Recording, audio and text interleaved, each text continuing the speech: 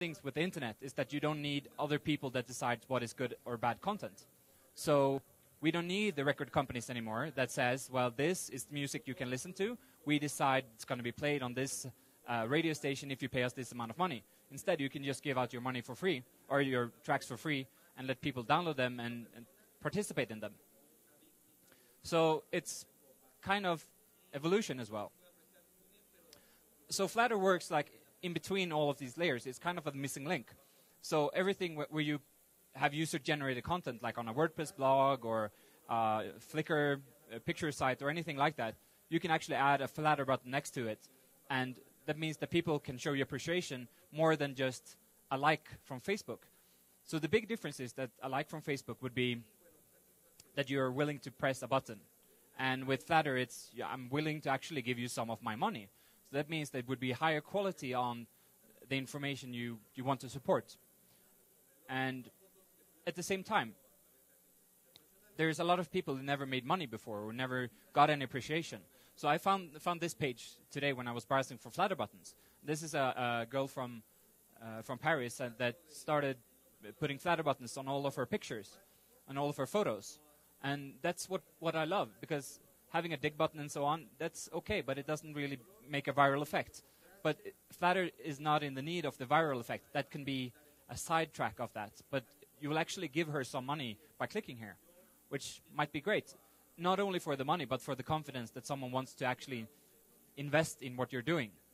And I've spoken to a lot of people who made maybe 2 or 3 euros on Flattr, and they're really happy because they've never made any money before, and they were not sure that people actually like their information enough to actually get some money. And Flattr is becoming a bit bigger. We're about 30,000 users right now, and we just left invitation-only stage. So here we see it on Debian, which is an open source Linux distribution. And they're starting using the Flattr buttons to help people, or to get help from people for making something for free. And we're trying to do like a social news site as well.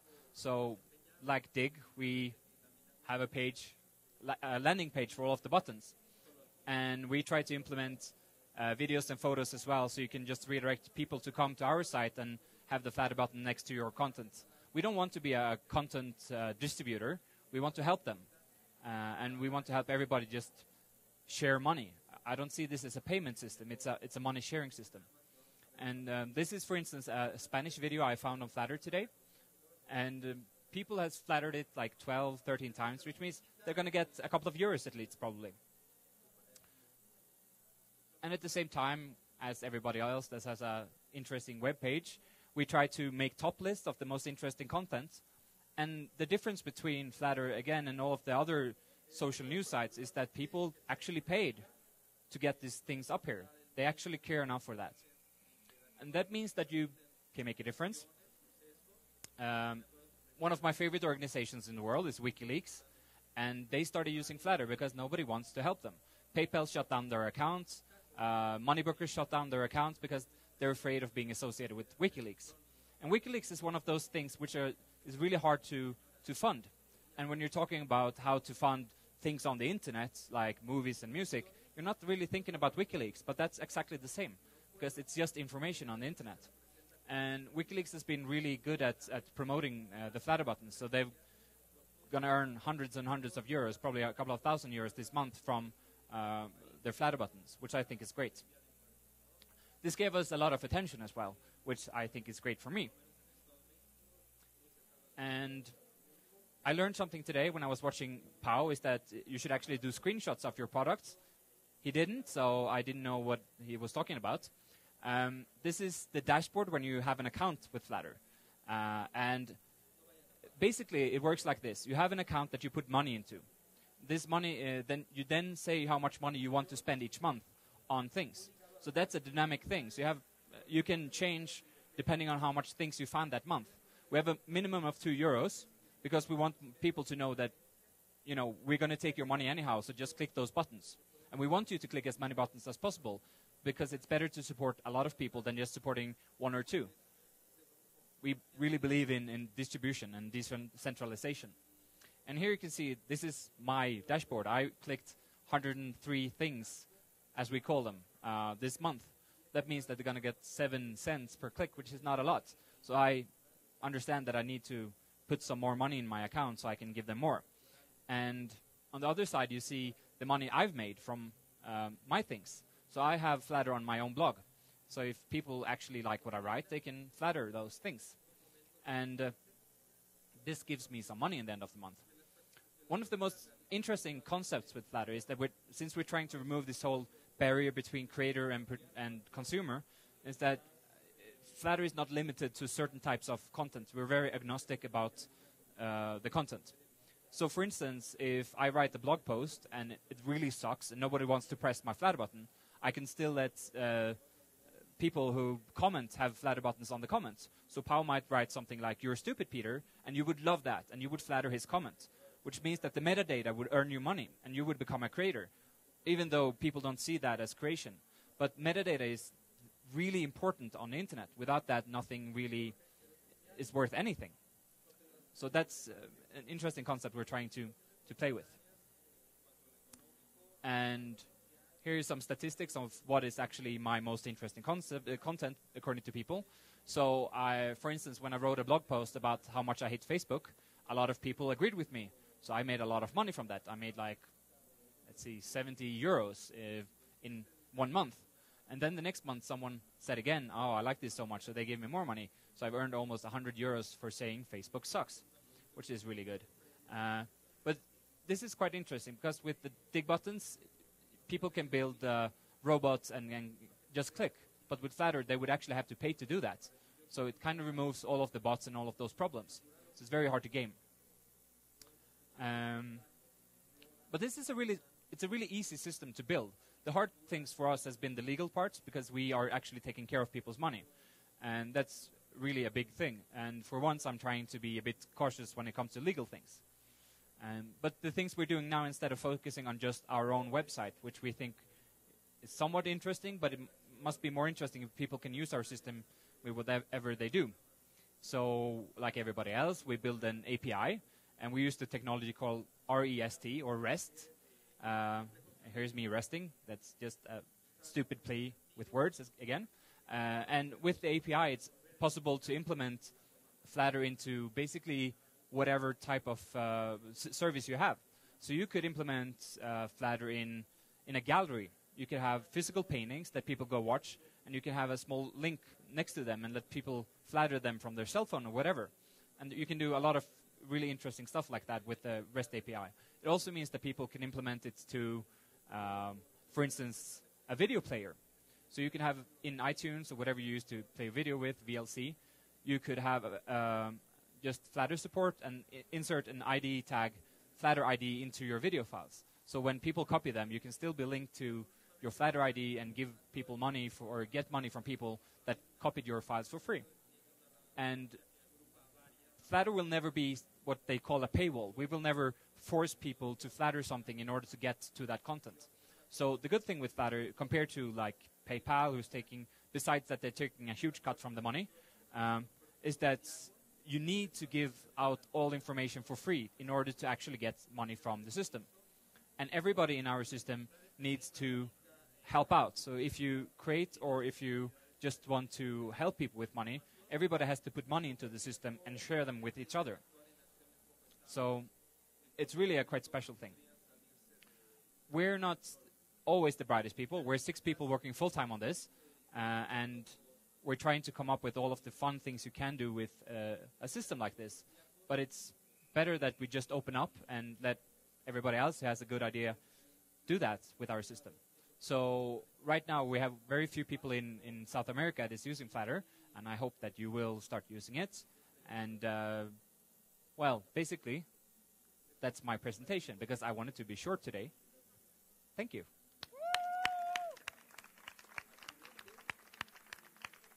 So, any questions? If there's any questions, Pau can go around to be my assistant. Thank you. Yeah. No questions? There's a question. 2 questions. Ron. Can the questions be about Pirate Bay? Yes. Okay.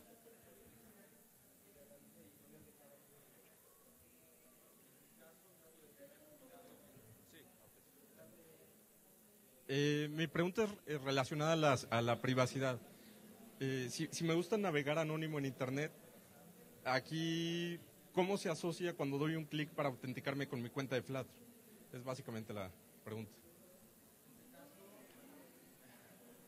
What? You or me? Okay. Okej, så jag förstod inte riktigt vad du sa, men jag kan svara på svenska om du vill. Det kanske går bra.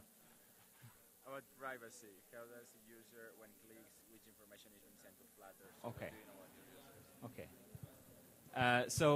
We don't store any logs about users. We don't like to store any information about people if we don't have to. Everything that is part of a financial transaction, that means if you click something, that would actually be that you're sending money to someone. We need to store that because of European Union legislation. But you don't have to give us your name, and you don't have to hide because we're going to find you. But you don't have to give out any information that you don't really feel like giving us if it's not something we need according to law. I strongly believe in privacy, and I run a VPN service, for instance, which allows people to be totally anonymous on the internet. And we know that people, if they want to be anonymous, they can be. So we're not going to force anyone to do that. And if you visit a web page, for instance, that has a Flattr button, we're not storing that it was viewed because we really want our users to trust us. And if they don't trust us, this is not going to work. And we're not sure this is going to work at all. This is still just a test. But there's always been so much money talk, like we need to find ways to finance things on the internet. But nobody's doing anything, so someone needs to try. Okay, so. Okay. Microphone behind you. Oh, just follow-up question.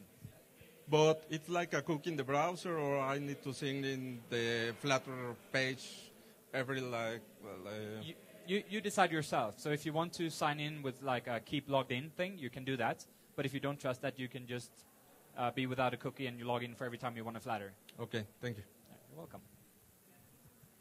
Okay, my question is, you said Facebook sucks. Yes. Why do you think that? And another thing, what do you think is the main difference between your idea and Facebook idea? I mean, besides the money. That's my question. Well, I think money changes a lot. So that is a big thing. We actually know who created things or registered them. You don't know that with Facebook likes, for instance. And I don't like Facebook because they're controlling people. They are the biggest nation in the world almost. They have that many people visiting every day. They're a total dictatorship with one person deciding everything. And he doesn't really like people. And if you want to delete yourself from Facebook, you can't. And if they want to delete you from Facebook, they do. So one of the things that made me really upset about Facebook was one of my best friends. He uploaded some videos that he made. He makes music videos. He uploaded them to Facebook. And they told him, you can't upload these because they're copyrighted. And he said, well, I own the copyright for them, so I want to upload them because I want them to be free. And they said, no, you can't do that. You have to have a copyright on your videos, and you can't upload them without having a signed authorization by the person who made them. So he said, fuck you, and he uploaded them again, and they did this like 3 or 4 times, and then they raised his account because they didn't like what he did when he was really upset and put up male genitalia as a profile picture. A bit stupid, but still, they actually erased him from Facebook more than just taking away his account. So all the pictures that he was tagged in was deleted from Facebook. Not just his tag, but the actual picture of him was deleted from Facebook. And I noticed because when I was inviting people to come to parties I had at home, he wasn't coming anymore because I use Facebook like everybody else to invite people to parties. So all of a sudden he had no social life because he was deleted from Facebook.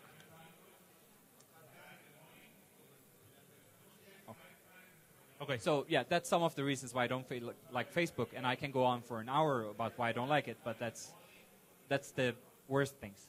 Okay. Thanks a lot. Yeah, thank you.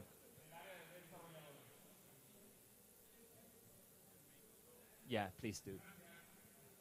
Hi. Which countries are the ones that are giving more money through Flattr? Which is Which countries? Well, right now Germany is super big with Flattr. Yes. I've gone to a lot of German conferences and spoke about it, and I live in Germany as well, so it's been really easy to market, or whatever you want to call it there. And in Germany, they have had a lot of discussions about what they call the cultural flat rates, which is that they want, some of the political parties want ISPs to pay some sort of money from each customer, and that should be shared to all of the media companies as a compensation for loss. And I like the idea of a flat rate for information, but they never talk about bloggers or photographers or any new type of media. And I was really upset. I was talking with one of the German parties, and I asked them, so how would you do with porn? Porn is 60% of the internet. Yes. Would you give 60% of the money to the porn industry that you get from all of the accounts? And they said, well, porn, well, it might be media, but it's not really worth it, so no, we'll ban porn. And so I'm asking, will you ban erotic texts? And what else will you ban from being able to get money from? And they don't really understand that you can't put a system in place that is decided by morals that are not actually everybody's morals. Okay, well, and I am also asking this because there are certain countries like Mexico where people is not confident about donating through the web. How can we break that barrier? Because it's an amazing idea, and it will be great to have it here working. Well, the biggest problem is probably the way to get money in and out of the system right now, because we use PayPal and banks and all of that, and that's probably a big hurdle for most people. Otherwise, I don't know. I think we need to talk more to people in different countries and see what is the need for them. We have a minimum which everybody has to pay because we want everybody to participate, and if you don't click anything, we give the money to charity, so it doesn't go just to us. But maybe that money could go to help people in nations that are like emerging nations. Okay, thanks. Yeah, you're welcome. Hi. Hi. The micropayments ecosystem seems to be exploding lately. There's your company, there's Square. So my question is, are the banks scared of this? Well, the banks don't really care because this is the internet, and they have no idea what that is. So one of the biggest problems with money on the internet is actually everything becomes easier on the internet besides banking. So like 5 years ago, I just had like a small thing I pressed to get codes. Today I have 4 different cards I have to push in and everything to get into my bank account. And Flattr is kind of the opposite. It's if you want to be always logged in, you just click and then you actually paid something. But I think this will be a quite small market compared to the banking markets. I don't think they're really interested in doing anything with this. Okay. And so how can I flatter this talk? Well, that depends if the campus party have Flattr support on their blog. And we'll force them to have that, so you can Flattr it afterwards. Thank you. Any more questions? No. Démosle un aplauso fuerte para despedirlo. What does that mean? Okay, yeah, I agree. Oh.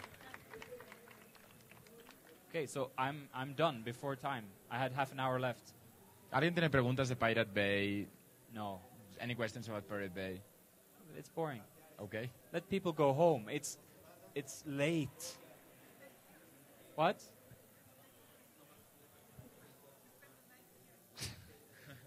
It's like, Oh, Steve Wozniak said that he would sleep in a tent on the next campus party. Would you sleep in a tent tonight with all those people?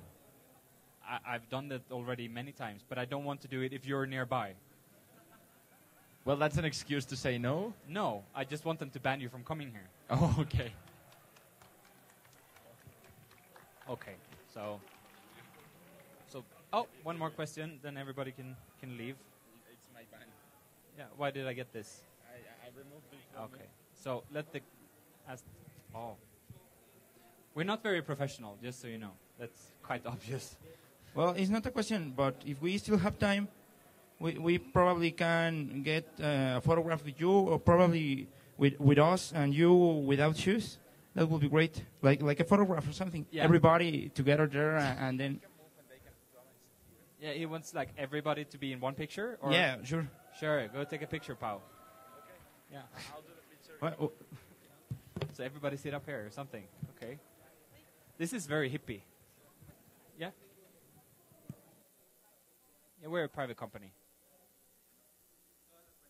And oh, we're actually the first vegetarian company in the world, I think. So our company policy is that you can actually spend money on anything which is not...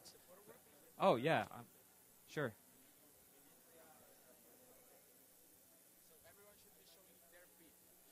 No, you just want to show your feet. Yeah, this is...